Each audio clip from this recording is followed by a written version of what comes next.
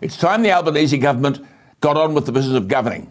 I'm happy to stand corrected, but can you immediately recall a single decision this government has made since the election on May 21 which has benefited the broad cross-section of voting Australians? I can only think of one, which is the reinstatement of $750 to people who lose work due to enforced coronavirus isolation. $450 if you lost between 8 and 20 hours, and more than 20 hours, $750. Hello? Will someone uncouple the gravy train?